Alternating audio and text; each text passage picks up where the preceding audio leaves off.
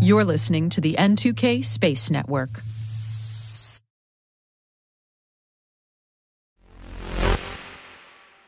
Someone must have pulled some strings with the folks in charge of the weather. After some dramatic storms in Florida for most of the week, the skies on Sunday evening finally cleared up, and SpaceX's Falcon Heavy, a fully expendable version, I should add, finally got its chance to light up 27 Merlin engines and launch from Kennedy Space Center. T-minus 20 seconds to LOS speed rest. Go for deploy. Roger roll. Today is May 1st, 2023. May Day, but the good kind. I'm Maria Varmazes, and this is T-minus.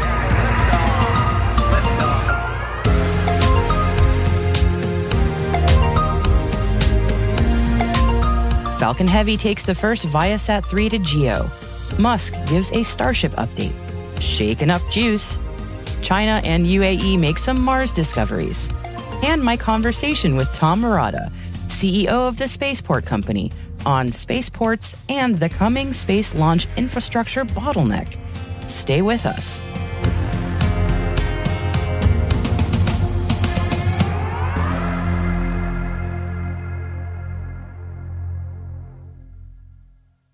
Now here is your intel briefing for today.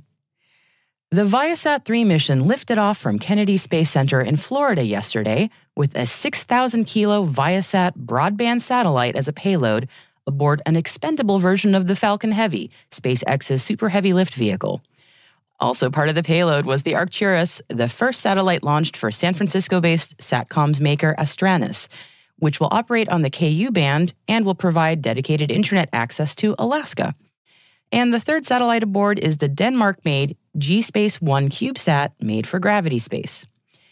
Now, as the name suggests, the Viasat 3 is the first of 3 new Ka-band broadband satellites for a new Viasat constellation that's being set to orbit in geostationary orbit, or GEO. In fact, all 3 satellites aboard are basically GEO-bound, and that's why this Falcon Heavy wasn't reusing its core and boosters as it often does. The GEO orbit for these satellites is about 35,786 kilometers above Earth. Now, compare and contrast that to LEO, or low Earth orbit, which is usually around 2,000 kilometers. So put it all together, with GEO being so far away and the fact that this Viasat 3 satellite is just massive, 6,000 kilos, as we said earlier, and 43.9 meters wide when the solar panels are all deployed, it's a third of the size of the International Space Station.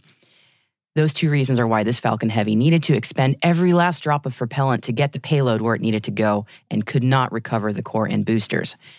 The benefit for the customers in this case is that the satellites themselves won't need to expend a lot of their own propellant to get where they need to go in orbit, so they'll have a longer lifespan out in space. The first of 3 Viasat 3 satellites was contracted to be launched by SpaceX, with the other 2 satellites going to ULA on a Vulcan 5 sometime later this year or early next, and Arianespace on an Ariane 6, respectively. However, given the delays in Ariane 6's development, Viasat says they're evaluating alternative launch options. Now, there aren't a lot of rockets that can handle the huge, heavy Viasat 3 satellites. Nevertheless, we'll keep an eye on what develops there. And another SpaceX-related development over the weekend, though not as dramatic as a launch, maybe. Instead, it was news straight from SpaceX CEO Elon Musk, who talked about ongoing plans for the company and the Starship Super Heavy on a Twitter Spaces conversation on Saturday. Now, he touched on a number of things, but we'll call out some highlights for you. Item 1, Musk says he expects to spend about $2 billion to further development on Starship and expects that the next flight of his Super Heavy rocket will go orbital. That $2 billion is presumably in hand already and won't need to be raised, says Musk. Item 2, if you notice that some of the Starship Raptor engines were out during launch, yes, that's true. But contrary to speculation that the debris from the launch pad may have taken them out, Musk says no. They only had 30 of the 33 engines actually ignite at launch on purpose. The 3 engines that weren't ignited were having some issues before launch, so they decided to move on without them. Plus, the Starship should be able to launch without all 33 Raptors firing, said Musk, so it was a way to test flight without optimal conditions. 27 seconds after launch, Musk says that ground control lost communications with one of the firing engines, And then 85 seconds into flight, SpaceX also lost thrust vector control, aka control of the rocket. One more timestamp for you. Musk says it also took 40 seconds for the autonomous flight termination system to kick in, which is not great for a rocket that is also no longer under anyone's control. So if you were watching Starship doing somersaults in midair for what felt like a long time, wondering how long it was going to do that for, they were too. So that's something that they definitely need to address before the next flight test. And item 3, the infamous launch pad damage and resulting debris mess in the surrounding areas. Musk maintains that the damage isn't as bad as it looks, and it didn't mess with Starship. However, he did admit that, they didn't mean for Starship's impromptu launch pad demolition to happen. And speaking of launch pad, let's go a bit east from Boca Chica, Texas, back to Florida at Kennedy Space Center. Teams at NASA are making plans for how to keep the launch pads there resilient from stronger hurricanes and rising ocean waters as a result of climate change. Launch pads that are especially close to the water and unfortunately especially at risk of damage. The historic and very busy launch pads 39A and 39B, which have seen the launches of the Saturn V's, the space shuttles, and many, many Falcon 9s and Falcon Heavies, and will be the future home of Starship. Within the last decade, NASA has seen ocean waters get within 2,000 feet of critical launch infrastructure at these pads. And as of 2019, NASA has spent about $100 million to fix storm damage and rebuild sand dunes to protect the launch pads. Upgrading coastal roads, continuing to rebuild sand dunes, and even planting mangroves are all big priorities from NASA and making this area more resilient to storm and wind damage. The European Space Agency says it plans to shake up the Jupiter Icy Moons Explorer spacecraft, known as JUICE, quite literally, in a bid to help full deployment of the onboard radar antenna. Now, ESA says that the 16-meter-long radar for Icy Moons Exploration, or RIME, antenna is being prevented from being released by its mounting bracket. A possible stuck pin may be to blame for the delayed deployment. Now, ESA says that they plan an engine burn to shake the spacecraft a little, followed by a series of rotations in the hope that the mount and radar will warm up and help dislodge the rogue pin. Forget oil and gas. Water will be the resource currency in space, and findings from China's Zhurong rover have shown that there may be more of it on our neighboring planet than we first thought. As we mentioned last week, China's Zhurong rover has yet to wake up from its planned Martian winter hibernation, but prior to going to sleep, the vehicle made some interesting observations. Studies of the sand dunes on the red planet show potentially fertile areas in the warmer regions of Mars. The findings were shared in a study published in Science Advances and claim that although the rover did not directly detect water or ice, conditions could be suitable for small amounts of water to appear during certain times of the year. And speaking of Mars, new images captured by the UAE's HOPE spacecraft support a theory that Mars's moon Deimos formed at the same time as the red planet and is not a captured asteroid as previously thought. Scientists are not quite sure how Deimos formed yet, but say that the images show that it is quite different from Mars's other moon, Phobos. The HOPE spacecraft will continue to observe Mars's moons until next year when fuel reserves are expected to run out. An all-female crew from Catalonia, Spain have just completed a 2-week simulated Mars mission. The experiment conducted at the Mars Desert Research Station, or MDRS, in Utah was operated by U.S. NGO the Mars Society. Mission participants were subject to the same sorts of restrictions that a crewed mission to the red planet would face, like limited access to water and communications with the outside world. The goal of the mission was to conduct scientific research and to inspire young girls and underrepresented groups to pursue STEM-related careers. Satellite operator Avanti has opened a new office in Lagos, Nigeria. The UK-based company says Africa is a major focus for operations and that they now have more than a fifth of their employees based in offices in Nigeria, Kenya, and South Africa. Avanti has invested over $800 million in Africa, providing connections to more than 1,000 villages and schools, and expanding services in Nigeria, Kenya, South Africa, Tanzania, Senegal, Ghana, Angola, Cote d'Ivoire, Cameroon, and South Sudan. The company plans to connect a further 10,000 sites over the next 5 years across the continent. Queensland-based rocket manufacturer Black Sky Aerospace has become the first Australian company to locally produce ammonium perchlorate, a chemical that makes up about 70% of most rocket fuel. The company's CEO, Blake Nikolic, says now that they've produced the chemical known as AP, Black Sky hopes that it will help Australia become self-sufficient as it aims to produce sovereign rockets and missiles.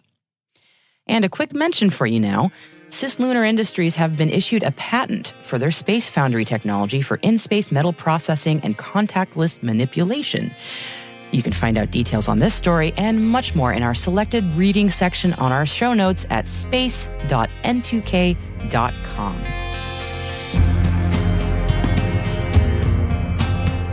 And that's it for our briefing for today. Now, T-Minus crew, every Monday we produce a written intelligence roundup. It's called Signals and Space. And if you happen to miss any T-Minus episodes, though why would you, right? But if you do, this strategic intelligence product will get you up to speed in the fastest way possible. It's all signal, no noise. And you can sign up for Signals and Space in our show notes or at space.n2k.com. Now stick around for my conversation with Spaceport Company CEO Tom Marotta, and that's coming up next.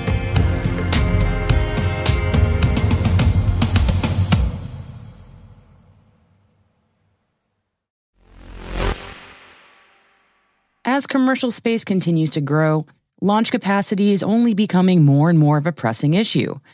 Thankfully, there are people working on making more space for getting to space. One of those folks is Tom Marotta, CEO and founder of the Spaceport Company, which is building launch sites to service the commercial launch provider industry. As many people know, there are more rockets and more satellites being built today than ever before. But in the United States, at least, there are still only 4 places where you're able to send a satellite to orbit. So we have all these rockets, we have all these satellites, but we have this bottleneck of an insufficient amount of launch sites. In other words, the demand for launch pads exceeds the supply. So the Spaceport Company is meeting that demand. We're building launch pads, and we're doing it in kind of a unique way. We're building launch pads on ships, on mobile offshore platforms. And we could get into why we're doing it on ships maybe later on. I'd love to get into it now, if that's okay. Sure. Yeah, Sure. I think it's super fascinating. So let's get into that a little bit, because I think our listeners are probably familiar with, they've probably seen like drone boats. Right. So they're familiar with some of that, but let's get into that a little bit more about launching specifically from boats. Sure. So as I said, there's this big demand for more launch pads to get all these satellites into orbit to meet the demand for data from space, things like taking pictures, internet bandwidth, all the ideas of that satellites do. Building more launch pads on land has proven challenging throughout the world for regulatory constraints. It's very expensive to buy the hundreds of acres that need to be built on the coast. These facilities typically need to be built on the coast. And biggest problem is there's a lot of community opposition to these facilities. Building anything in the United States is challenging today, but spaceports are particularly challenging because the activities that occur at a spaceport are loud, they're disruptive, things occasionally blow up, and many neighbors, many stakeholders in the existing stakeholders object to the construction of the spaceport on land. There are also, for U.S. launch companies where much of the launch development is happening, it's very challenging for U.S. companies to go overseas. The U.S. government has very strict export control rules on exporting what are essentially, ICBMs to foreign countries. Yeah, ITAR, right? ITAR, exactly. Yep. So it can take literally years for a U.S. company to get approval to conduct a launch outside of the United States. And once they do get approval, it's very challenging for the launch company to close the business case for what is a very long supply chain, right? To transport a rocket, across an ocean to another continent. They can do that once or twice, but to do that scalably, repeatedly, it's pretty challenging to make the business case close for those expensive long distance operations. So what we're doing instead is putting the launch pad on boats and bringing the launch pad closer to the factories.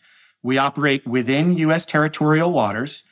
And the way this works very simply is the rocket manufacturer integrates the satellite with the rocket on land, transports the rocket to any industrial port. So we're looking to operate initially out of Norfolk or perhaps Port Canaveral somewhere on the East Coast, but we could operate out of the Port of Oakland on the West Coast or New York, or Providence, pretty much any industrial port.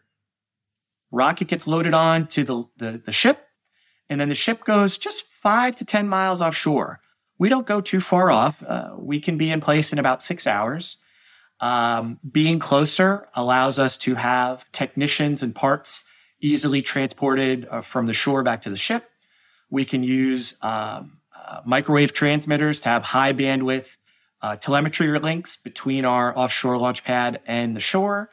And we avoid a lot of the export control rules by remaining in U.S. waters.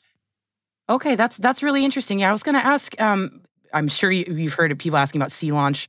And, they tried it ages ago, but they ran into a lot of issues. So that's a really interesting way to do it better and to avoid some of the issues that they ran into with, because they were international, if I remember correctly, and there were some issues there, right? That's right. Yeah. So I would push back a little and say that the Boeing Sea Launch System was actually a technical success. They conducted 36 launches. 34 of them were successful. They had mishaps that they came back from and then launched some more. The biggest challenge with the Sea Launch System was they had a very complex international partnership agreement. They used Ukrainian rockets and Russian expertise on a Norwegian oil rig, and it just didn't work out, especially after the geopolitical challenges in 2014 with Crimea. It just became an untenable process, but not necessarily for technical reasons. If they weren't partnered with Russia, they'd probably still be launching today, I think. Yeah, so it's smart that you're avoiding a lot of those issues by just keeping it U.S. domestic, and I think that's a really smart move given the challenges there. And it's really fascinating to me to hear that you say that you can get the ship in place in 6 hours. That's a lot faster than I would have expected. Yeah, that's right. So one of the benefits of being closer is we can get in place a lot faster, and we're designing our system from the ground up to be high cadence, high capacity, and scalable. So our first orbit-capable platform will be in place in 2025. Once we've worked out the kinks, we expect to just copy and paste that system and sort of have a standardized, repeatable launch platform that can then be used up and down the East Coast, on the West Coast. And eventually we hope to go international. I know initially I keep repeating that export control rules are challenging, but they're not impossible, right? We expect to eventually tackle that and overcome it so we can build a network of spaceports off the coast of every coastal city around the world. So we can replicate the success everywhere and eventually lay the groundwork for what's called point rocket transportation, using rockets to transport cargo from one point on Earth to the other, in addition to using rockets to transport satellites into space. Oh, what a cool vision. That won't that be awesome when that happens? That'll be so neat. It's a ways off, but we are laying the groundwork for it at this point with our system. That's really smart. So as you're building this, as you're scaling, because you guys are still sort of in the earlier stages, right? Correct. Yes. So what kind of talent are you looking for to bring in to help make this vision happen? We have a pretty unorthodox team because we straddle the maritime industry, the aerospace industry, and the regulatory world. So we've already built a team. We have experts from the Boeing Sea Launch System. We have experts from SpaceX that worked on their offshore operations. We have startup experts who have scaled startups to successful exits. We have a commercial shipping expert who worked with BP for 15 years, managing commercial shipping fleets. I'm a regulatory expert. I worked at the FAA for 5 years. I helped write the regulations that underpin the launch industry. Oh, wow. But we need a lot more help. So we need people who know how to drive tugboats. We need people who know how to fix generators. We need aerospace engineers, the type of people who can do trajectory analysis and really high-level propulsion engineering. We need crane operators. We need truck drivers. So I'm really excited to be here in order to reach outside of the aerospace industry into the maritime and the automotive and the trucking and the mechanical and the aviation world and say, hey, we need all you guys. There's a labor shortage right now in the aerospace industry. And if you're at all mechanically inclined, if you know how to weld, if you know how to drive a truck or a forklift or a tugboat, you might want to consider looking at working in the aerospace industry. Yeah, folks who maybe didn't know that there was a job for them in aerospace, there is. That's cool. Yeah, so it's not just ground crew. It's a sea crew in this case as well, which is really neat. Not something I get to say very often. So that's really fascinating.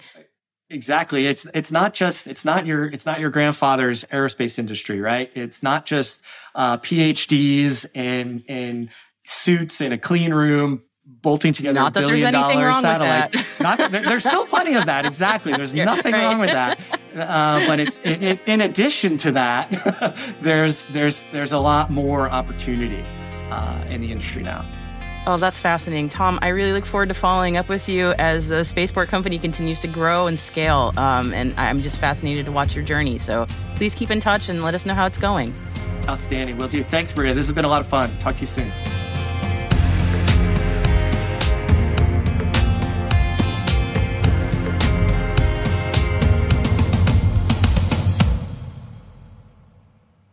We'll be right back. And welcome back.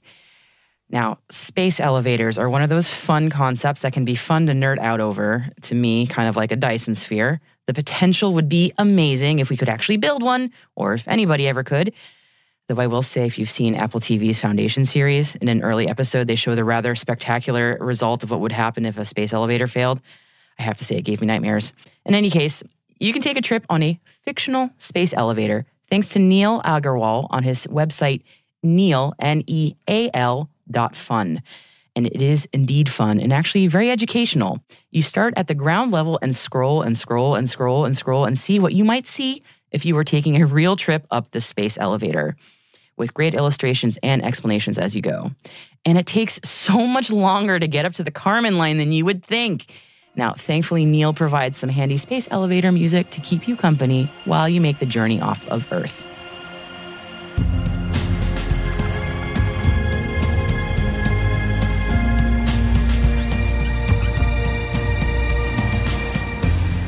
And that's it for T-Minus for May 1st, 2023.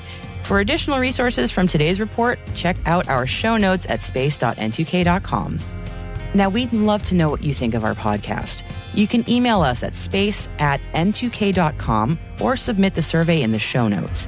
And you know, your feedback ensures that we deliver the information that keeps you a step ahead in the rapidly changing space industry. Now, we're privileged that N2K and podcasts like T-Minus are part of the daily routine of so many of the most influential leaders and operators in the public and private sector, from the Fortune 500 to many of the world's preeminent intelligence and law enforcement agencies. N2K Strategic Workforce Intelligence optimizes the value of your biggest investment, your people. We make you smarter about your team while making your team smarter. Learn more at n2k.com. This episode was produced by Alice Carruth, mixing by Elliot Peltzman and Trey Hester, with original music and sound design by Elliot Peltzman. Our executive producer is Brandon Karpf. Our chief intelligence officer is Eric Tillman, and I'm Maria Varmazes. Thanks for listening. T-minus